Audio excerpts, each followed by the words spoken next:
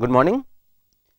In the previous lecture, we studied one of the four methods to work out suitable similarity transformations for solving the eigenvalue problem, that was through plane rotations.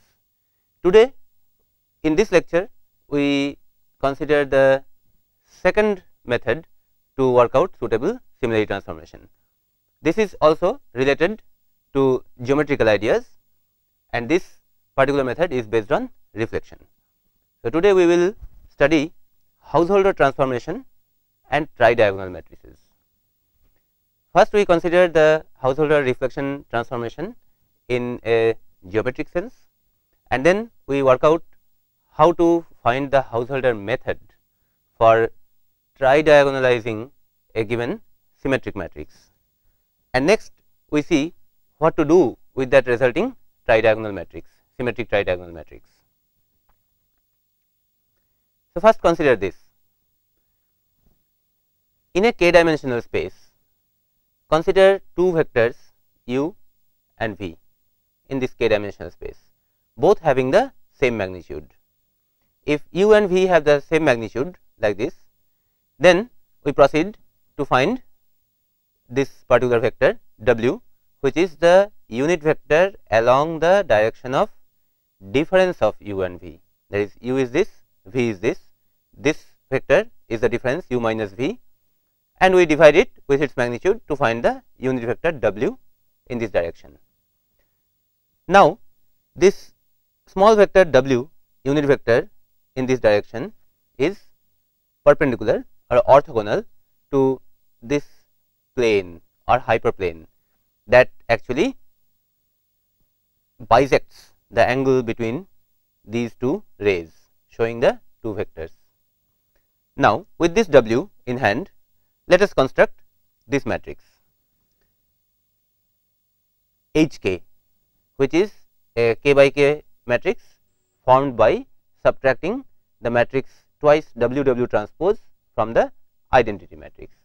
This matrix is called the Householder reflection matrix. This has a lot of interesting properties.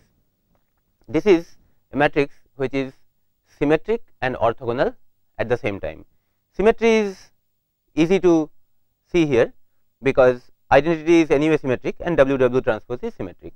So, this difference is symmetric.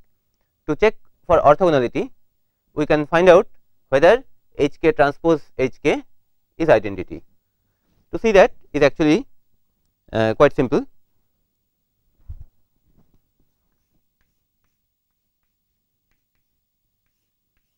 Hk transpose Hk, and symmetry we have already confirmed, we have already verified. So, in place of Hk transpose Hk, we can simply write Hk. So, Hk into Hk, right, identity minus twice w transpose into the same thing. As we open this product, we get I into I, that is identity, minus I into twice w transpose, and again twice w transpose into identity. So, total 4 w transpose, minus minus plus 2 into 2 4, and we get w transpose w transpose.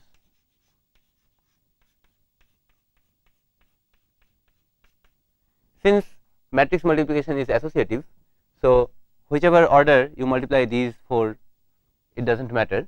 So, if you multiply in this first, then you will find that w transpose w is unity, because w is a unit vector. Then what remains? 4 w transpose, which is the same as this.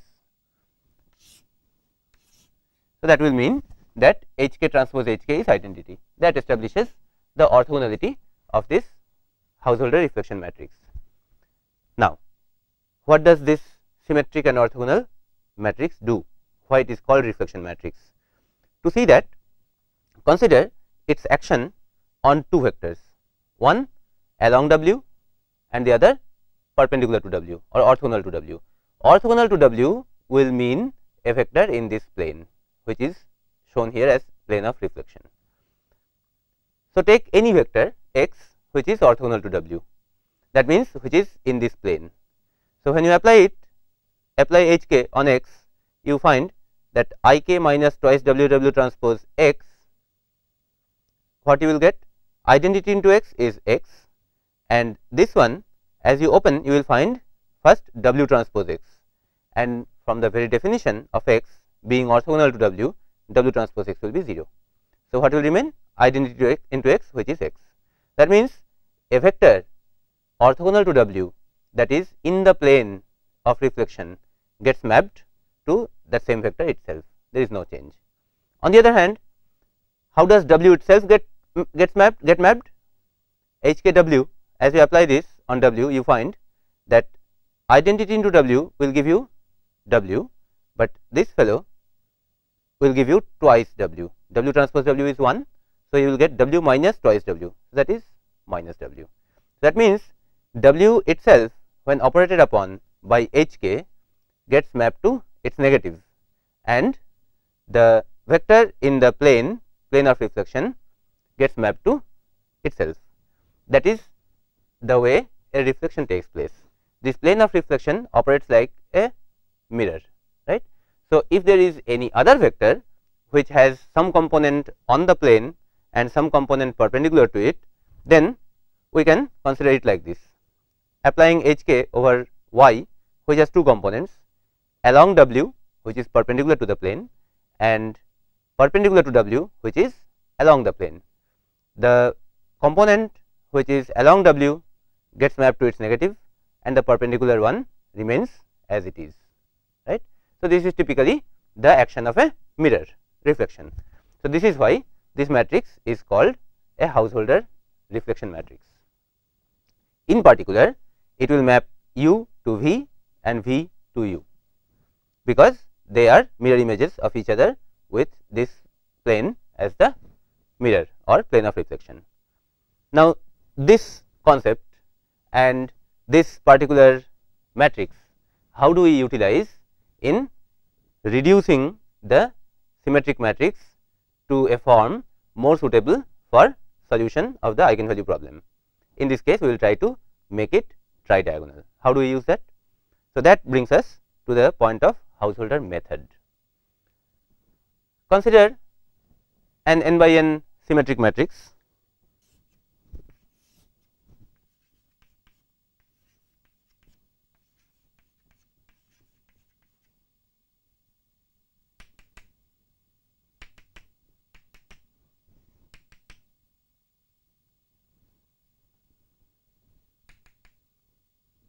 and so on, right.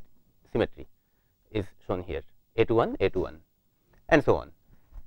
Now, take U in that context, in the reflection context, take this U to be the vector A to 1 to A n 1.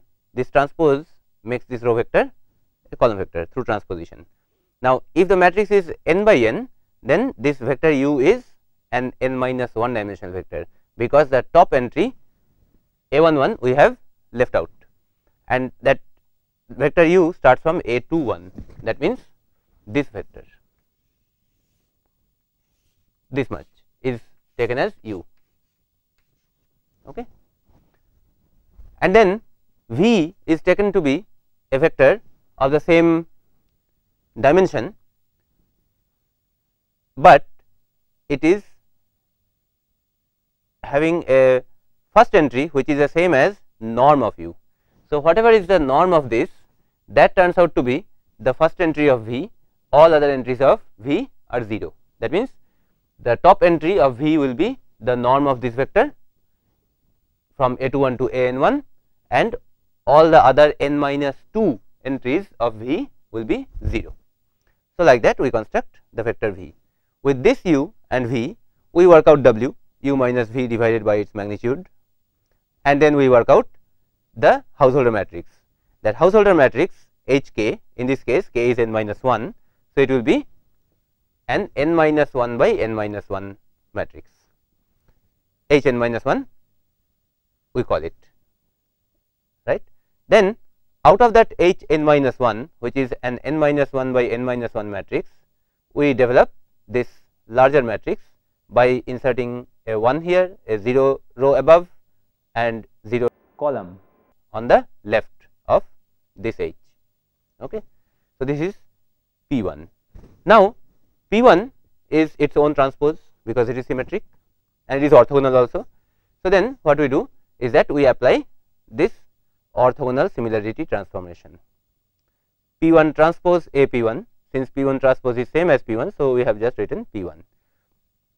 Now, what we have here is A 1 1 sitting here, U is this whole thing is U transpose, and this much the trailing n by n minus 1 by n minus 1 matrix. For that we give a name, call it A 1, whatever it is.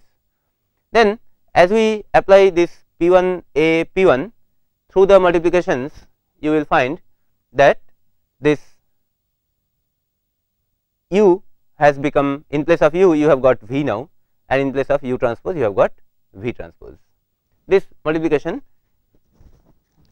you can see immediately, we have got P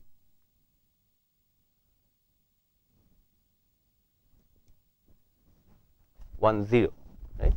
So, 0 row, 0 column and H n plus 1, n minus 1 here, then A, which has A 1 1, U on this side, U transpose on this side, and A 1 here, and again the same P.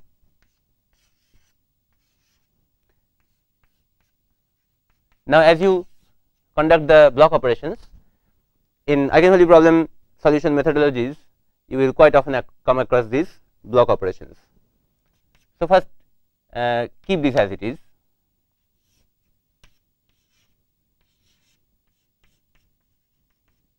and we multiply these two. A 1 1 scalar into 1 plus U transpose row vector into 0 column vector, that is 0. So, you get A 1 1.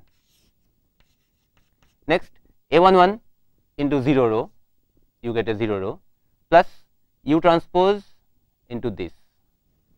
What is U transpose into this? That will be the transpose of this, right. So, U transpose into this will be the transpose of this, right. And what is this? This matrix is its own transpose. So, this is simply H n minus 1 U, and through the property of the Householder reflection matrix that we have seen just now, this is nothing but V. So, therefore, U transpose this will be V transpose.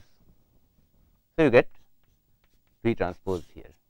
Next, the lower row block, U column vector into 1, that gives you U only, plus A 1 into 0, that is 0. So, you get U. Finally, this big block, this is a scalar, this is a row vector, this is a column vector. Now, we have got the trailing n minus 1 by n minus 1 matrix here, column vector U into row vector 0, that is a 0 matrix, plus A 1 into H, we write it. Finally, this multiplication, 1 into A 1 scalar A 1 plus 0 row into U column, that is 0. So, you get A 1 1, A 1 1. Next, 1 into V transpose, row vector V transpose plus 0 into whatever. So, you get V transpose here. 0 into A 1 1, that is 0, that is a column vector, plus H n minus 1 U, that is V. So, you get V here, and here you will get 0 into V transpose, that is 0, plus H into A 1 into H, right. So, what you have got? You have got in the first column you have got A 1 1 and then the vector V. Similarly, in the first row you have got A 1 1 and then V transpose. And what is the structure of V that we started with? First entry of V is full size of U, and all the other entries of V are 0. That means, below the second entry from the top, everything else will be 0. So, that is what you get here, right. So, now we rename. Okay. See, in the whole process A11 has remained unchanged, A11 has not been operated upon by anything, because the first column and first row of P1 is same as identity. So, A11 has been left unchanged. Now, we rename A11 as D1, and whatever is the first entry of V, we name it as E2, below which everything else is 0, and out of symmetry that same E2 will be sitting here, on the right of which there will be all zeros, and this 2 2 diagonal entry we now call D2. In the next step, this block will remain unchanged. The way in the first step this remained unchanged, A11, in the second step this much will remain unchanged. What we do in the second step? In the first column, below the top 2 entries everything else has become 0. Next round, in the second column, below the top 3 entries we want to make everything 0. This is the process to make it tridiagonal. Okay. So, what we consider is that below the 2 top entries, whatever is the vector sitting, we call that U2, and then construct a similar V2 which has the same magnitude as U2, and all but the first entry, all the other entries are 0, right, and that size of the matrix vector U2 and V2 is n minus 2. Then we construct the next householder transformation matrix of size n minus 2 by n minus 2, and enhance it with an identity matrix of size 2 by 2 here, equivalent number of zeros here and here to complete the size. Then apply that on the previous result, this, and this will keep unchanged the leading 2 by 2 block of A1, okay, and you will get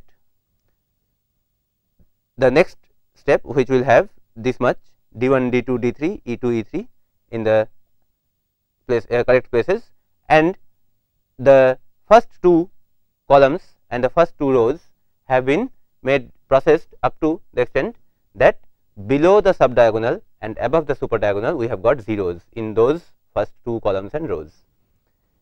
Like that we keep on conducting steps with smaller and smaller householder matrices in the trailing part, and the leading part we will have the identity matrices of gradually increasing size.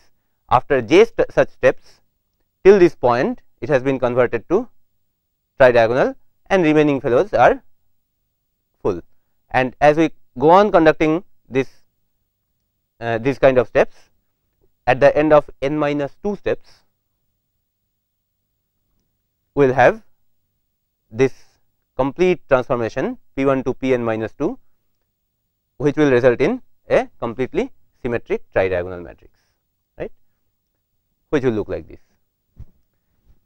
Let us see a quick example.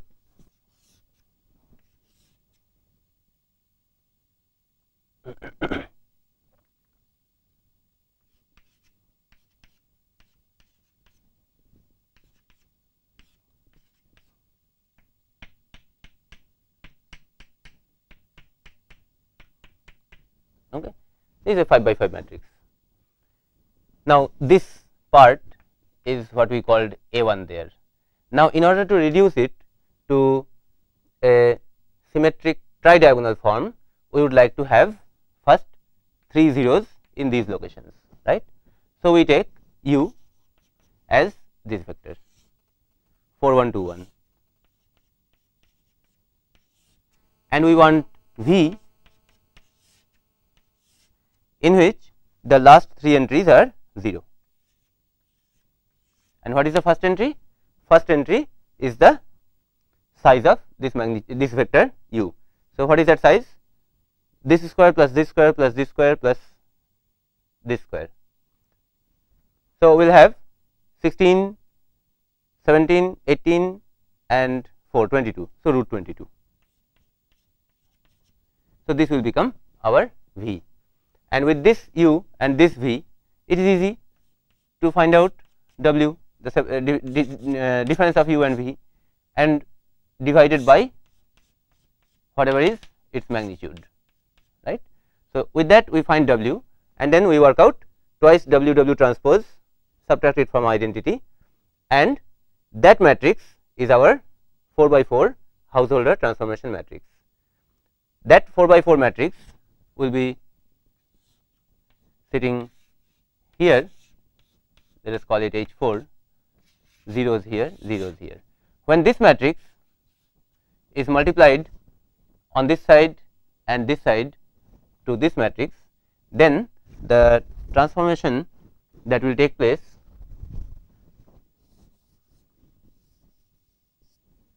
will make these root 22 0 0 0, similarly here root 22 0 0 0, right. Then we will find that this much is secure, and then whatever is here,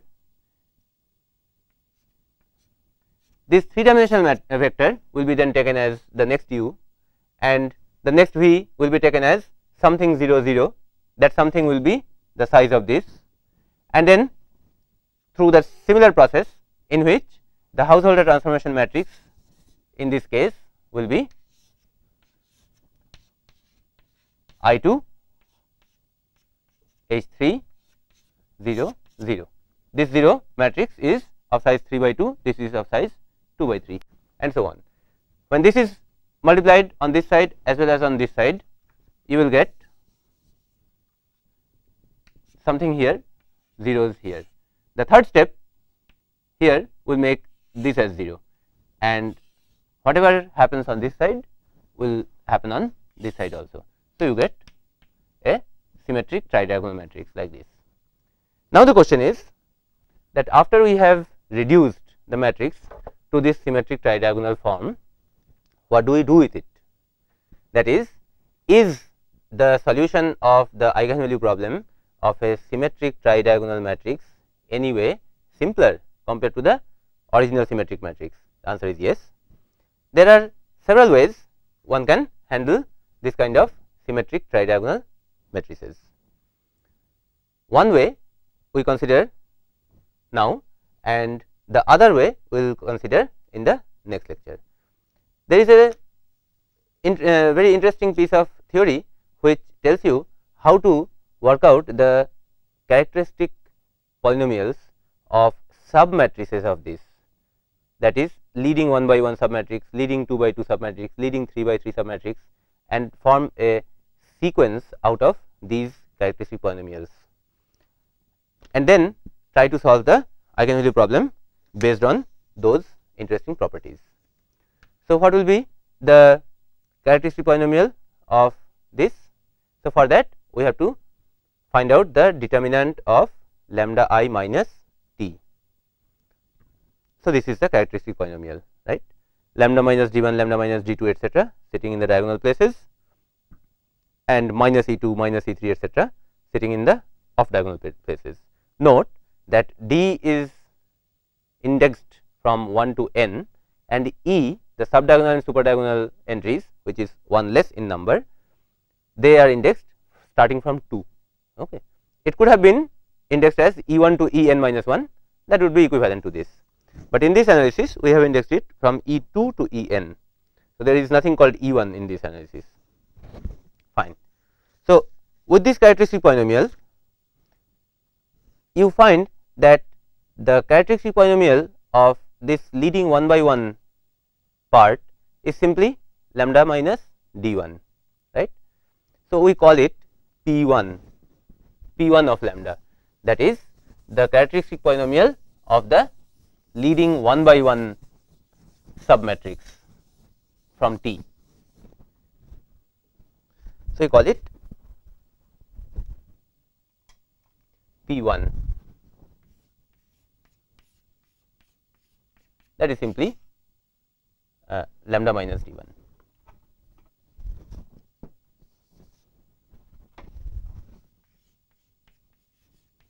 Right. Then for the leading 2 by 2 submatrix, we have got the characteristic polynomial from here, lambda minus d2 into lambda minus d1 minus e2 square.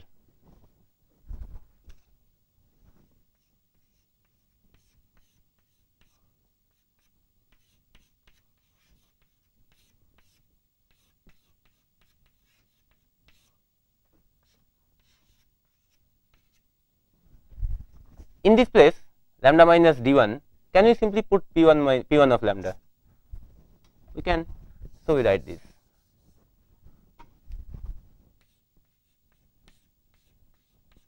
Okay. Similarly, we can work out p3, p4 etc., but let us go one large step and try to determine pk plus 1 lambda in terms of pk lambda and pk minus 1 lambda. So, that will establish a recursion among all these characteristic polynomials of the leading submatrices. So, as we try to do that, let us write down here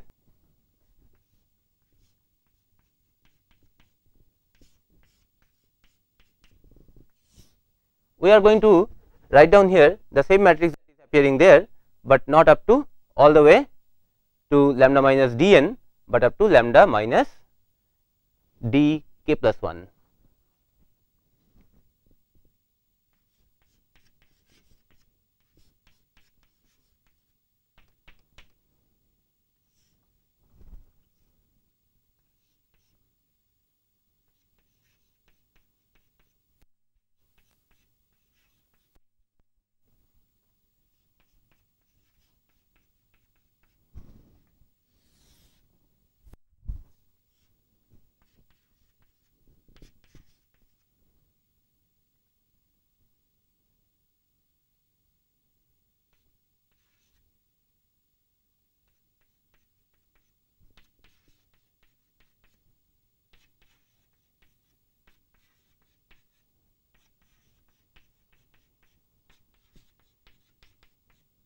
When you try to expand this determinant from this column, what do we find?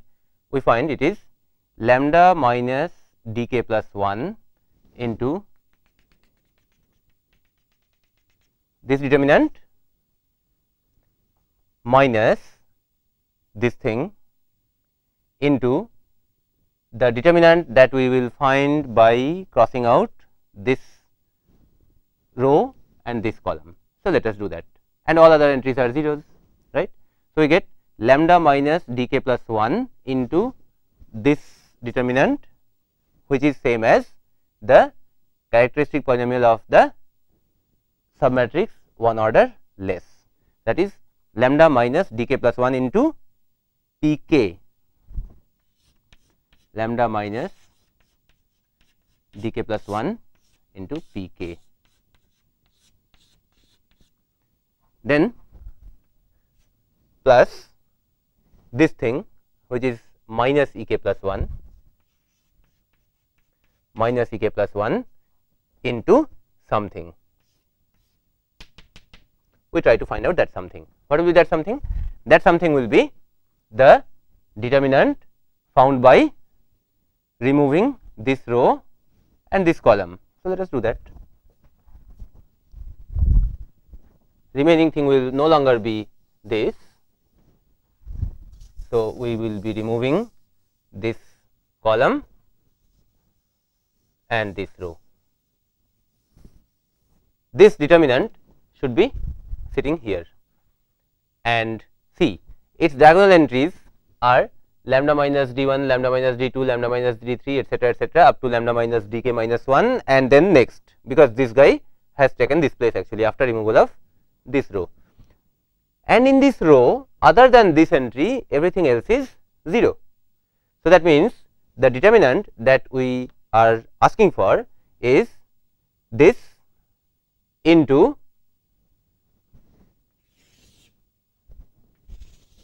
this determinant, right, and this is minus ek plus 1, which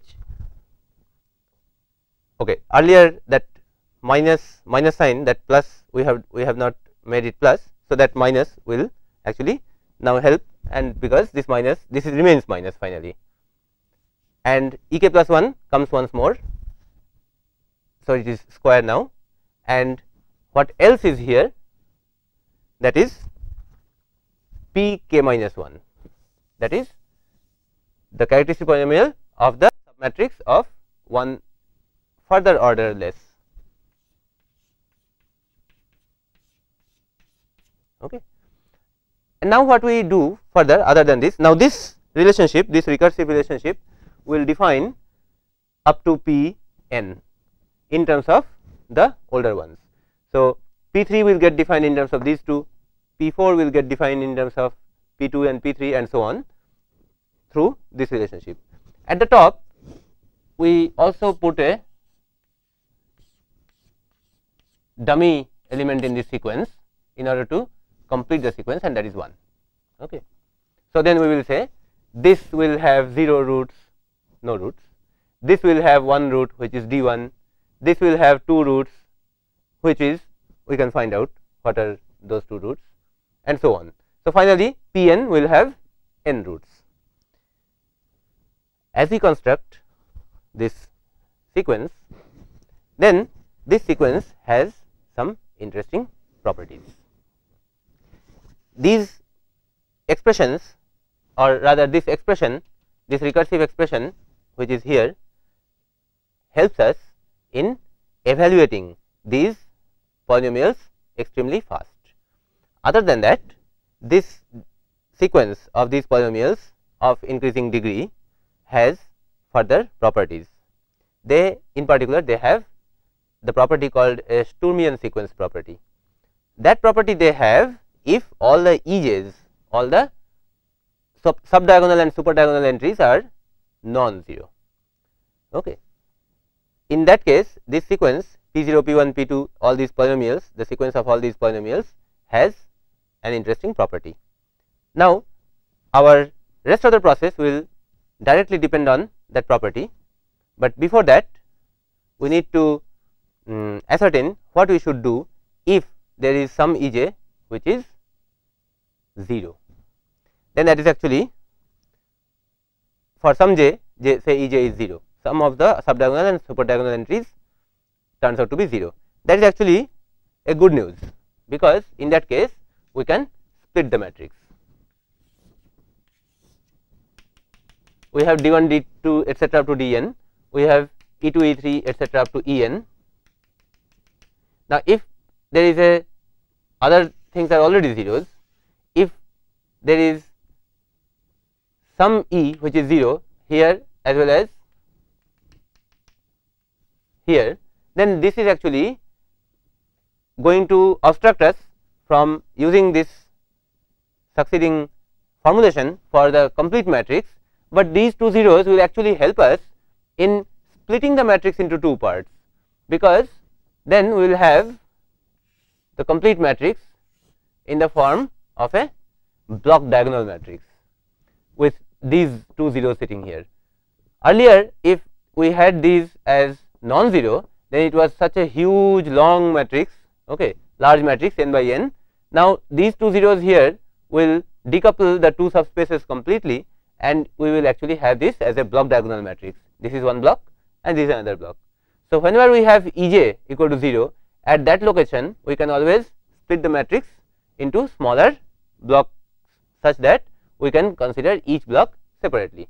So, having some Ej as 0 helps us in splitting the matrix into small matrices until each such block has non-zero Ej's all through, right. So, we can consider only those cases which have non-zero entries here, for which the rest of the theory holds. Now, what is that particular property? The Sturmian sequence property says that roots of Pk plus 1 interlace roots of Pk. What is that? That means, if you have roots of Pk sitting at locations 1, 5, 7, 9, then Pk plus 1, say 1, 5, 7, 9.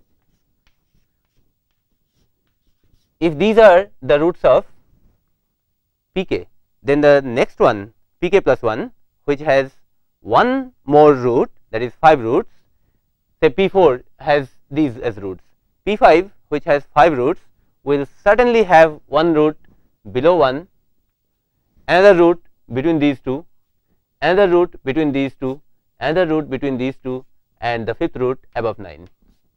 That means the roots of pk plus 1 will interlace the roots of pk, which in turn will interlace roots of pk3, p3, pk minus 1, and so on, right. So, this is the interlacing property, which is shown mathematically like this, and this property leads to a convenient procedure for finding the eigenvalues. Now, I will skip the proof of this particular property, but I will just give you the line of proof and strongly advise you that in the textbook you go through the proof in the textbook or in these slides which are available in the internet. You should go through the proof quite carefully, because the proof has a has an inherent beauty in it. So, the line of the proof is as follows. First, we consider the case of k equal to 1, that is the statement true for k equal to 1, and that is trivially true, because there is only one root and nothing is there to interlace. In the case of 2, then you verify this. So, the statement is true for k in the sense that roots of p2 interlace the roots of p1. So, the first entry d1 is interlaced by the eigenvalues of the leading 2 by 2 matrix d1 e2 e2 d2. Okay. This you verify, that shows that the statement is true for k equal to 1. Next, you assume that the statement is true for k equal to I. Then you denote the roots of pi as alphas, roots of pi plus 1 as betas, and roots of pi plus 2 as gammas. Okay. As you assume the statement to be true for k equal to I, you assume this, that is the betas interlace the alphas, that is the I plus 1 betas will interlace the I alphas, and in the number line you can show the alphas with crosses and betas as bars, and the picture looks like this. Then you need to show that in turn gammas will then interlace the betas, I plus 2 gammas will interlace I plus 1 betas, and that you establish based on this recurrence relation and changes of signs in the roots of the succeeding polynomials. So, rest of the proof I will omit here in the class, but I strongly suggest you that you go through the proof a little carefully. We go rather directly to the procedure. We examine this sequence p0, p1, p2, p3 up to pn for different values of w. For a particular value of w, if we know that the pk and pk plus 1 and pk minus 1 will have their locations of roots in this manner. See, one question we are never raising, that whether the roots are real or not, that question we are never raising, because the matrix is symmetric. So, all the roots are real, that is anyway known, all the eigenvalues are real, that is anyway known. So, if pk has this kind of relationship with pk minus 1 and pk plus 1 their roots, then one thing is very clear. If pk w and pk plus 1 w have opposite signs, then the number of their roots above w can differ by just 1. Why? Because if this sign, that is in this, suppose w falls here, okay, and pk w has a certain sign, and the at the same w pk plus 1 has a sign different from that. Okay. That will mean that above that value, above that w, whatever is the number of roots of this, and the number of roots of this can differ at most by 1. Okay. Because at infinity all the pk's will have plus infinity value. Okay. Infinity minus something into infinity minus something into infinity minus something, and so on. So, at infinity that polynomial, all of these polynomials will evaluate to plus infinity. So, all of them are positive. So, the moment one root is encountered, the sign changes, okay, for each of them. So, it is impossible that one of them encounters too many roots and the next one has not encountered any root because of this interlacing property.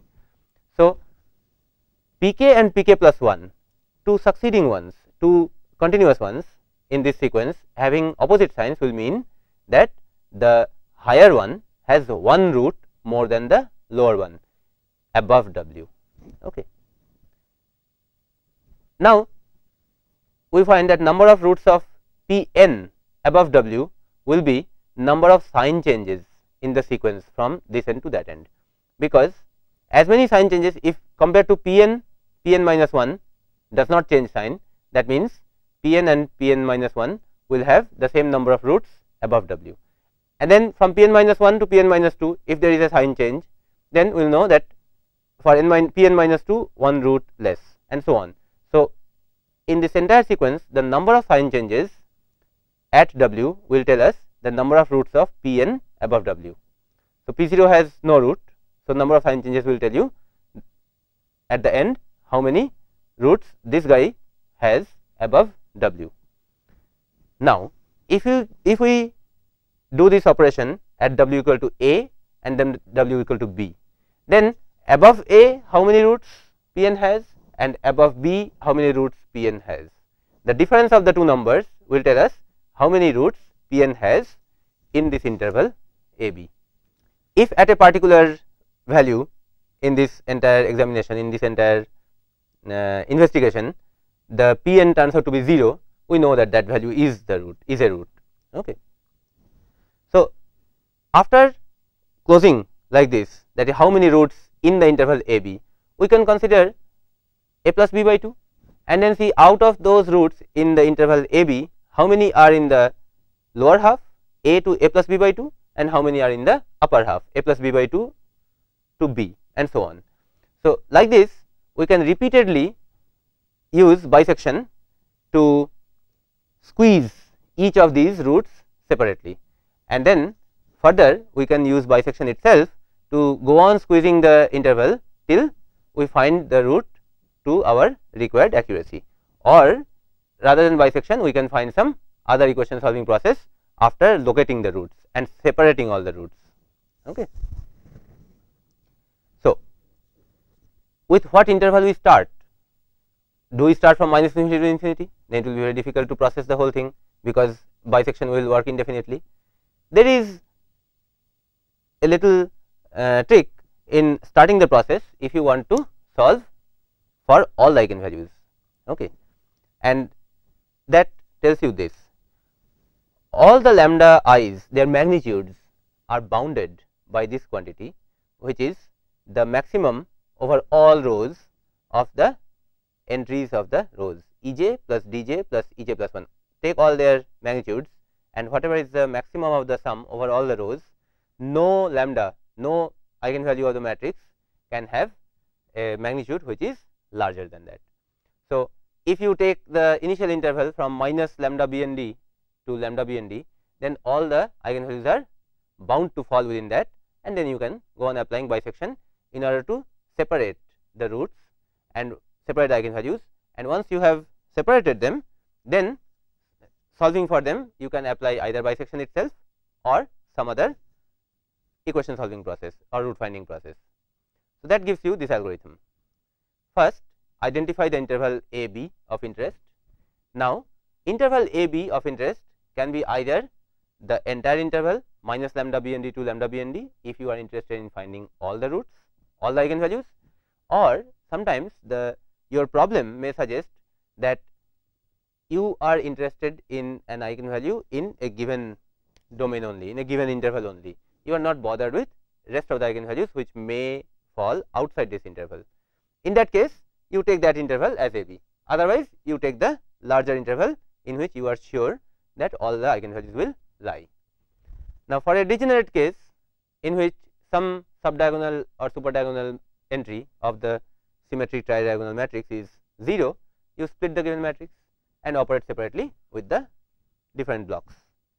For each of the remaining non-degenerate blocks or matrices, you just do two things. by repeated use of bisection and study of the sequence p lambda, you bracket or separate individual eigenvalues within small subintervals, and then in these bracketed subintervals, by further use of bisection itself or some substitute, some other root finding method within each subinterval, determine the individual eigenvalues. And when the interval becomes extremely small, say the interval size becomes equal to 0.00001, then that means you have actually found the eigenvalue. So, there is no further need to go into that. So, in this lesson, what are the important points that we should keep focus on? First point is that a Householder matrix is symmetric and orthogonal, and it affects a reflection transformation. Second is, a sequence of Householder transformations can be used to convert a given symmetric matrix into symmetric tridiagonal form, and then the eigenvalues of the leading square submatrices form a Sturmian sequence which have interlacing structure in their roots, and this property can be used to separate and bracket eigenvalues, okay, and further solve in a systematic manner. So, we have a little time in hand. So, let us consider a quick example at least halfway, after which you can proceed on that example. Suppose we have got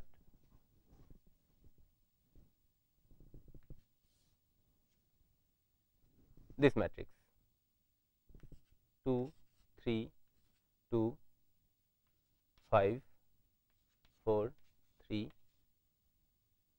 5, 7 by 7 matrix.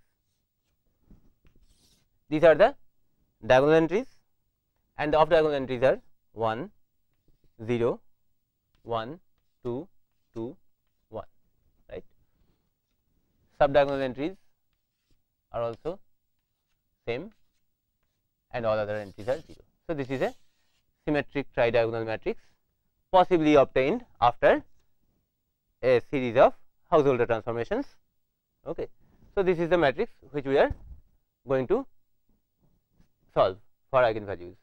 Now, these two zeros will allow us to split the matrix in this manner.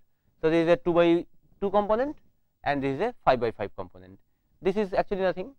This you can solve from the eigenvalues of this you can solve from the direct definition itself, because that will involve only the solution of a quadratic. This otherwise would involve the solution of a quintic equation, which is more difficult. So, for this we apply this methodology based on the Sturmian sequence property. So, for that we construct these polynomials. First one is trivial,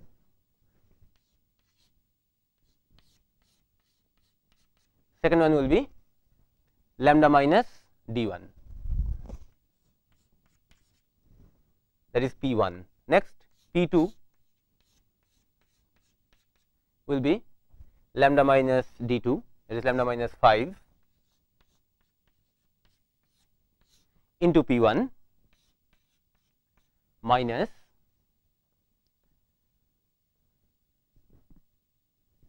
E1 square, that is 1. Next, you will have P3, which will be lambda minus D3 into P2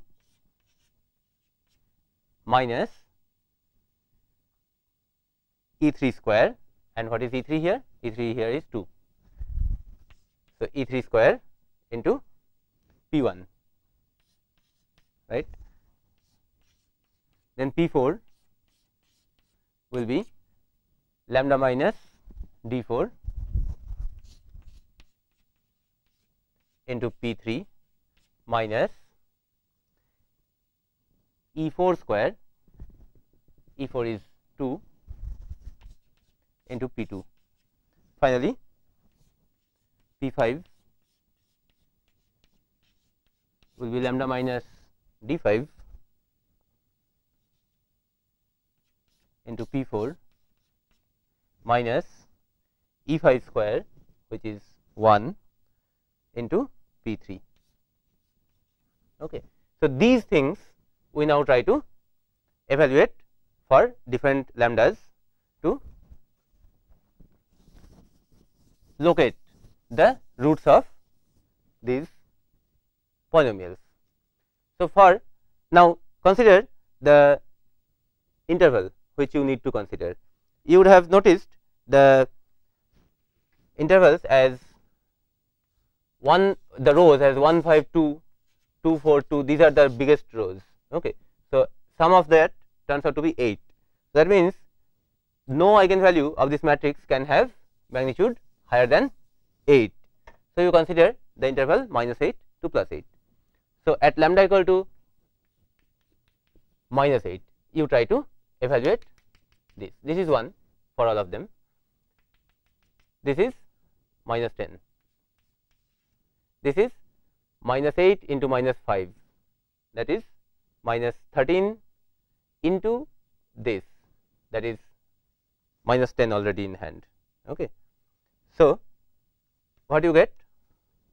You get minus 13, okay, sorry, minus 5 into minus 10, minus 5 into minus 10, that is plus 50 minus 1.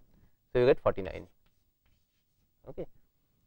Then you come here, minus 8 minus 4, that is minus 12, right, minus 12 into P2, what you have already got, okay, minus 4 into this. So, you will find that this turns out to be positive, then this turns out to be negative, this turns out to be positive, and then you will find that 1, 2, 3, 4, 5 sign changes are there. That will show this. I suggest that you verify and check that these turn out to be positive, negative, positive, and so on. Okay. And then you will find that there are 5 sign changes from top to bottom. That means, above minus 8, P5 will have 5 roots. That means, all the 5 roots are above minus 8. Then you consider the case of lambda equal to 8. This is 1, and as you put 8 here, you will get 8 minus 2, that is 6, positive. Okay. Then you put 8 here, 3 into P1, that is 3 into 6, 18 minus 1. Okay. So, you get 17. Then you come here, 8 minus 4, that is 4, 4 P2, 4 into 17, 68 minus 4 into 6, 68 minus 24. So, you get 44, still positive. Like this, you will find that in this case, all of them turn out to be positive. That will mean, what is the number of roots of P5 above 8, above the value 8, number of roots is the same as number of sign changes here. No sign change here, so no root above 8. Up to this, we have verified that all the roots are actually above minus 8, 5 roots above minus 8, and no root above plus 8. So, we have verified that bound, that is, all the roots actually lie within minus 8 and 8, right. Now, applying bisection, you try to find out the number of roots above 0, okay, above 0, how many? So, this is 1, as you put 0 here, you get minus 2, as you put 0 here, you get minus 5 into this, that is plus 10, minus 1, that is plus 9. Then you come here and you find minus 4 into 9, that is minus 36, minus 4 into minus 2, that is minus 36 plus 8. So, minus 28. Like this, as you continue, you will find that this turns out to be positive and this turns out to be negative. That will show the number of sign changes at lambda equal to 0 for these polynomials, this sequence of polynomials is 1, 2, 3, 4, 5. So, all 5 roots above 0. Okay. So, all positive roots. So, this gives you a little further information that all the roots are within the interval 0 to 8. In particular, this is a positive definite matrix, because all eigenvalues are positive. Now, what you will do for bisection? You will evaluate the polynomials, the sequence of polynomials at lambda equal to 4. Okay. So, as you evaluate at lambda equal to 4, you will find that you get 1, 2, and then here -2, -1, that is -3, and then at lambda equal to 4, this is 0, okay, minus 4 into P1, that is -8. Then here 1 into -8, that is -8, minus minus plus 12, that means 4. Finally, here -4 minus minus plus 8 is -4 plus 8, that is +4. So, how many sign changes here? One sign change here, two sign changes here. So, above 4 you will have 2 eigenvalues and below 4 you will have 3. So, you have started bracketing 3 in this interval and 1 in this interval, 3 in this interval and 2 in this interval, right. So, 2 sign changes here at lambda equal to 4, that means above 4 P5 will have 2 roots, 2 sign changes, right. So, in this there will be 2 roots, in this there will be 3 roots. Next you will go on splitting this. Next you will evaluate for finding the eigenvalues in this subinterval, you will evaluate at 2 and then possibly at 1 or 3 and so on. Similarly, here like this you go on subdividing the interval till you have separated each of the intervals containing exactly one root of P5, and further continuation in the same process will squeeze the root for you. So, I suggest that you continue this process till you find the eigenvalues with an accuracy of 0.1. That will give you enough practice and you will find that the method works quite comfortably. There was a small error in the calculation in the board work. So, please note this correction. Here what you saw in the board was this: we were analyzing the eigenvalue problem of this problem, and this is what appeared on the board, and in this there is a correction. This 49 for P2 at lambda equal to -8 was not right. The correct calculation shows that it should be 129, the result of which was that the next 3 signs were also mistaken, and the next 3 signs will be this way: minus, plus and minus. And with this, as you will notice that for lambda equal to -8 there are 5 sign changes, and that means that all 5 roots are above -8, and then for lambda equal to 8 there is no sign change, and that shows that no root is above 8, and in between through bisection then you will evaluate at lambda equal to 0, in which case you will find that all 5 roots are above 0. So, the first 2 columns in this data for lambda equal to -8 and lambda equal to 8, you basically get the verification of the bounds of -8 and 8 for all the eigenvalues, and the third column lambda equal to for lambda equal to 0 shows that all the 5 eigenvalues are positive, which means the matrix is positive definite. Other than this, everything else is all right in the board work. Thank you.